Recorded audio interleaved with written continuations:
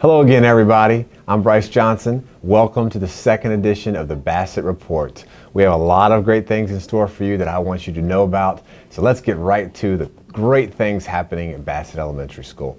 First, we are going to talk about the GED program. We have a group of parents here at Bassette that we consider lifelong learners. They are just excited to continue their educational journey, and we're excited to be a part of that process. And so we're actually having families come and work on their GED here at Bassette and complete those courses so they can one day graduate. And so we're looking forward to seeing them complete that process, and we're excited to be partnering with that program here at Bassette Elementary School. Next, the Honors Assembly kicked off our first 9 weeks award ceremony that looks at all the stellar stuff that our kids are doing. Some of that ranges from honor roll activities, attendance, and we look at behavior. And so with all that criteria together, we had hundreds of kids receive awards for their first 9 weeks award ceremony. And so we are thrilled to have them come, and the families came, and we're looking forward to the second 9 weeks having many more kids come down that stage and be honored for their hard work they've completed during their 9 weeks. Finally, we're going to look at Miss First Class. She has just a creative way of really looking at math concepts. Sometimes math can be a little difficult. I know it was for me. And so when you look at some of these skills, you have to be creative in how you approach those concepts. And so she has a neat way I want you guys to take a look at, where she takes some of her math tables, multiplication tables, and they do a little rap video, which is always fun. I won't attempt to try that on camera, but you can take a look at how that process is done with the kids, as well as she's going to look at several math properties with some of the students as they work individually on some of these skills and really master those challenging math concepts. So let's take a look. Thank you, Dr. Johnson. Today, my third grade class will be learning about the commutative property of addition as well as the identity property of addition and subtraction. And my class will also be able to understand the relationships between addition and subtraction problems through the use of manipulatives. Alright, so we're going to start our lesson first by going over some fact fluencies for multiplication. This is for the multiplication tables of 6. I like salsa and chips, and I like 6. Give me 6. Hey, hey, hey, hey, hey, hey. Give me 6. Hey, hey, hey, hey, hey, hey. Give me 6. Hey, hey, hey, hey, hey, hey. I like salsa and chips, and I like 6. Give me 6. Hey, hey, hey, hey, hey. I say, give me 6. Hey, hey, hey, hey, hey, hey. Give me 6. Hey, hey, hey, hey. All right, class. It's time to get busy. Follow me. Look, 6 times 1 is no trick, 'cause 6 times 1 is 6. 6 times 2 doesn't ring a bell, 'cause 6 times 2 is 12. 6 times 3, I don't want to, make me. Okay, 6 times 3 is 18. 6 times 4, never snore. 6 times 4 is 24. 6 times 5, you'll chirp like a bird. 'Cause 6 times 5 is 30. 6 times 6, look how happy the bird is. 6 times 6 is 36. 6 times 7 is like 42. 6 times 7 is 42. 6 times 8, they went on a date. 'Cause 6 times 8 is 28. 6 times 9, give me more. 6 times 9 is 34. 6 times 10, man, you can text me. 'Cause 6 times 10 is 60. And these are not just rhymes, man, these are tips. I'm a mathematician, I've got tricks. Got 6 times 1. That's 6. 6 times 7 is 42. 6 times 8 is 54.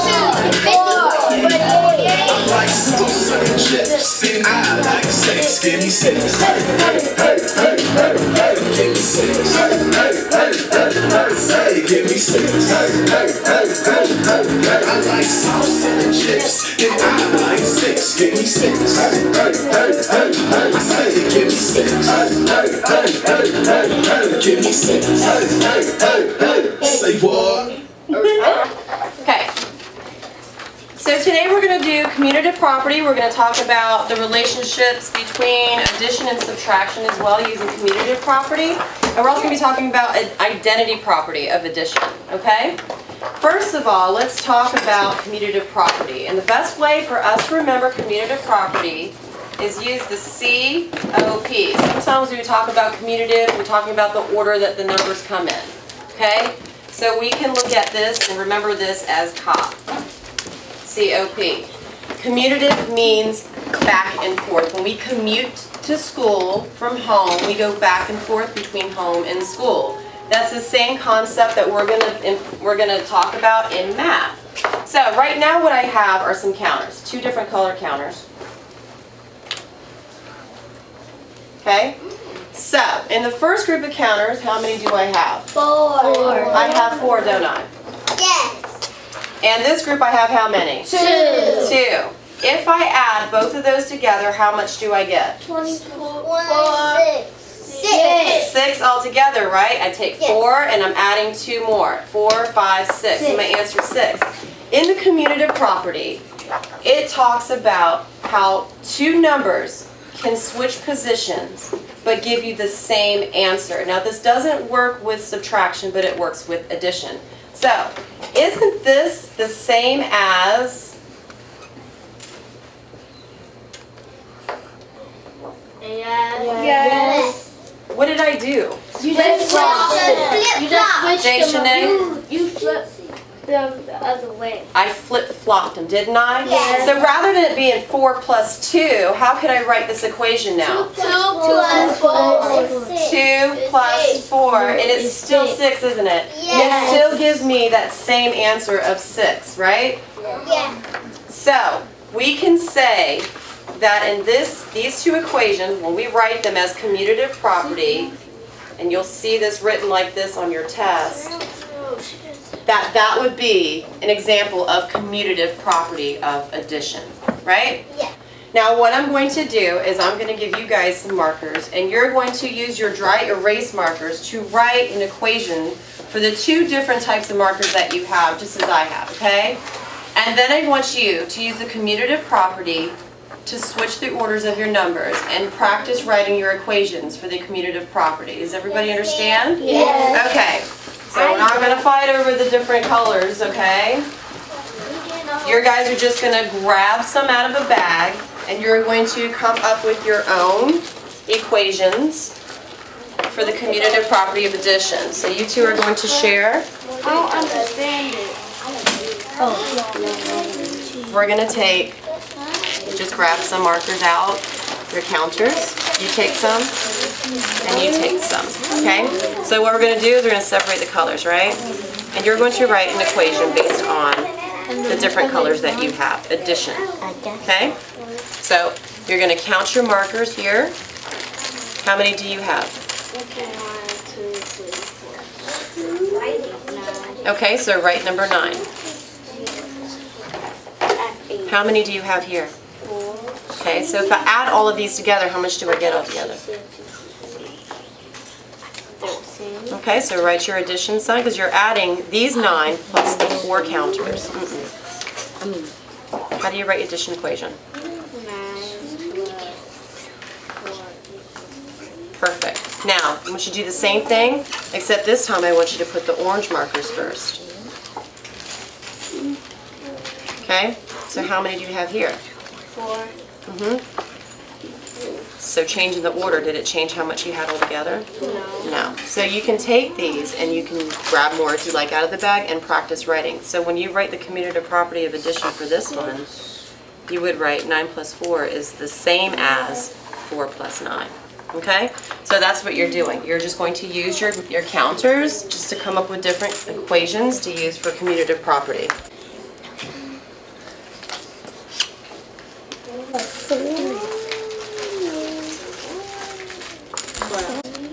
And feel free to turn and talk to your neighbor about what you've done with your counters. How are you doing? Okay. Let's do it by color. Okay. These kind of look good. Remember, we're going to add these together because we want to find the sum of everything, right? So how many oranges do you have? 5. This is 11 because I combined them Doesn't always together. show the answer. If you understand commutative property of addition. Fantastic. All right, go ahead and put your markers away for right now. Put them in front of you. Don't touch them. You don't have to worry about erasing anything yet because right now we're going to talk about the zero property of addition. Okay? Are you ready?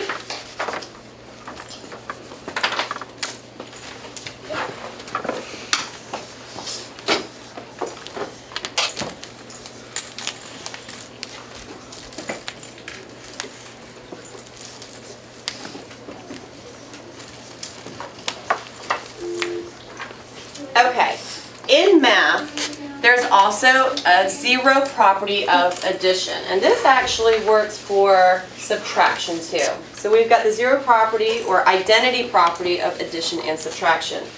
And what we can do is we can remember that by using the first letters of each of these words to spell zip. So in your notes, you might want to annotate that, zip, which stands for zero or identity property, zip. So you can just write the word zip to help you remember what it is, okay? Zero identity property. Like I said, you can use it for addition and subtraction. And it works a little something like this. In the zero property or identity property of addition or subtraction, in your equation you will always find a zero. A zero. For instance,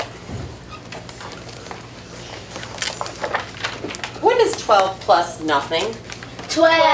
It's still 12, isn't it? Yes. What if I have this number, 1,468 plus 0? What is my answer going to be? 1,468. 1,468. Let me move this over a little bit for you.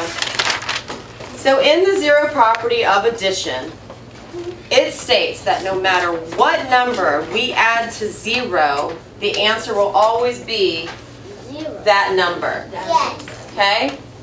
It works the same for subtraction.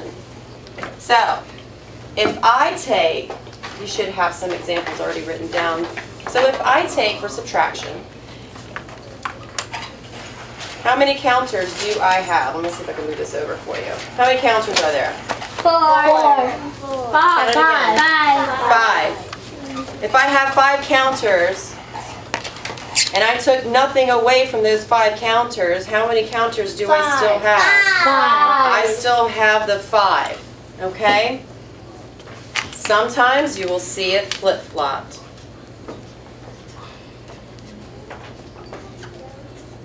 Sometimes you'll see 0 plus 5, right?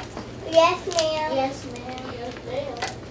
It does not work for subtraction when you commute. Okay, so the only thing that we don't commute is subtraction because we can't take 12, just going back, minus 5 equals 7. We can't take 12 away from 5. We can't flip-flop these and get the same answer.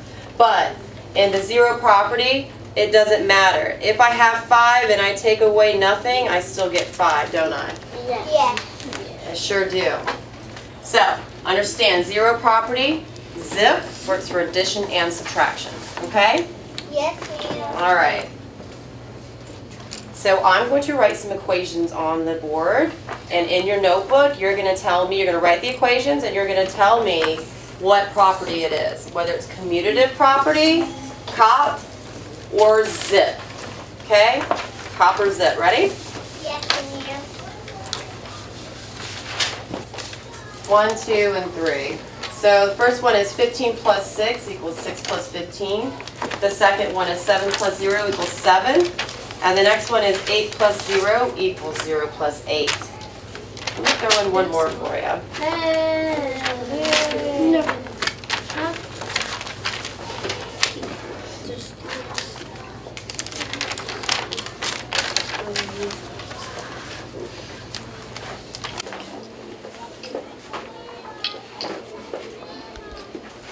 Find a person that's standing up and share your answers with them.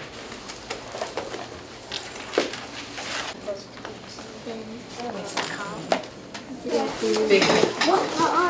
You're supposed to put they was you put it out.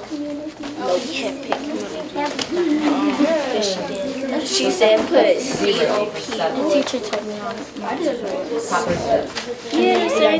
So let's take a look at number 1. 15 plus 6 is the same as 6 plus 15, Camille. Cop. I have a lot of Camille's in here. It is. The first one is cop. We changed the order of the numbers. It's cop. Oh my god, we're gonna zoom out of here. Let me unfreeze this. I spelled community wrong. That's okay. Not community, it's commutative. Commutative. The next one was 7 plus 0 equals 7. Genesis. 7 plus 0 equals 7. Cop or zip? Zip. Zip. Why? Because it's the 0.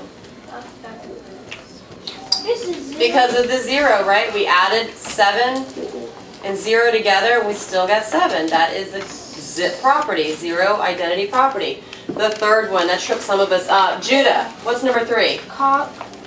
It's cop.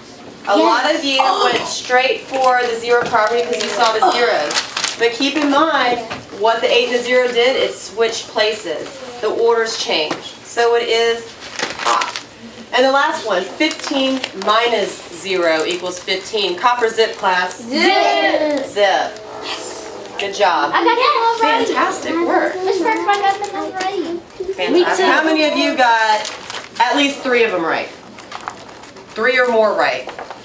I got more. I got more. Good. I'm in these. All right, so what we're going to do, this concludes our lesson. So what we're going to do is we're going to do some additional practice with commutative property of addition and identity property of addition and subtraction. And then we're going to break down into small groups and do some games and centers, okay? Great job, Miss First Class. That was exciting and fun. Well, that's how learning should be. I know I was starting to try to rap a little with that video, and I'm sure the kids at home are just continuing to practice their multiplication tables and learn their math properties. Fantastic. This wraps up our second edition of the Bassett Report. We hope you enjoyed some of the information as well as the sneak peek at some of the greatness taking place here at Bassett. We'll catch you on the next Bassett Report.